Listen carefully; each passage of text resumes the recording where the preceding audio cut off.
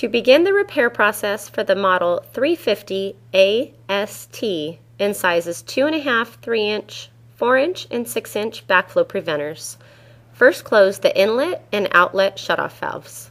You will want to open the number 2, number 3, and number 4 test cocks to release the pressure from the valve. Leave the test cocks open during check removal and reinstallation. Loosen and remove the 2 nuts and bolts on the groove coupling on the cover.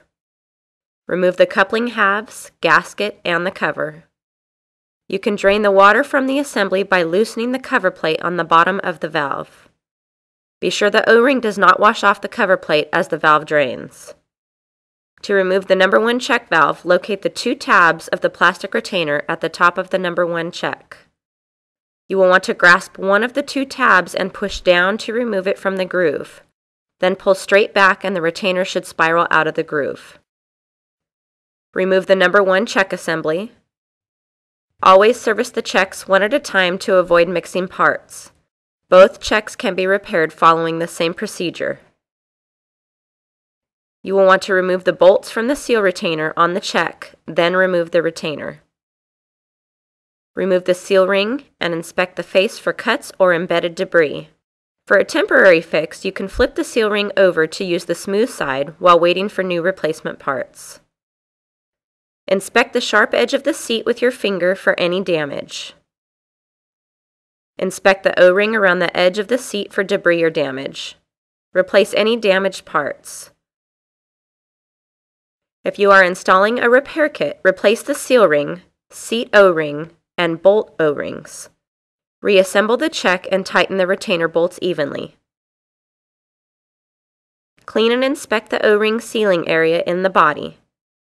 Next, you will lubricate the seat O-ring. To remove the number 2 check valve, locate one of the 2 spring-loaded plate retainers around the face of the check.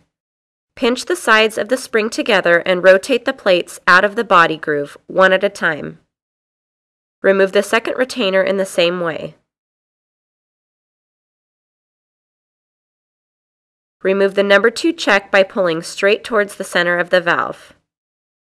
After servicing the number 2 check, install it in the body, making sure it is completely seated. The groove for the seat retainer should be completely exposed.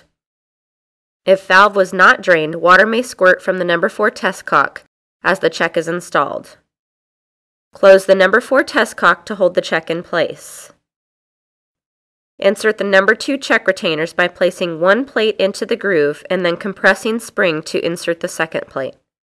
Insert the second retainer in the same way. Install the number 1 check in the body and close the number 2 test cock to hold the check in place.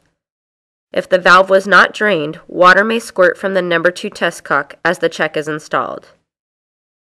Install the plastic retainer by inserting one end into the body groove and then sliding your hand around the face of the retainer, pushing it into the groove as you go.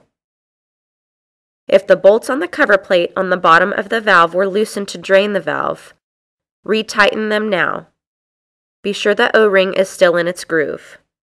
Place the groove coupling gasket over the valve opening. Lubricate the outside of the gasket.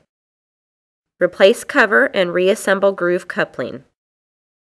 Make sure coupling is seated properly and the ends of the coupling halves touch. Close the number 3 test cock.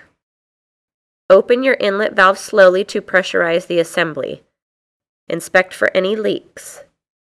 Open and then close test cocks to bleed air from the assembly. Open your outlet valve a small amount and wait for system to pressurize. Fully open the outlet valve once the system is pressurized. Valve should be tested by trained personnel to confirm that it is working properly.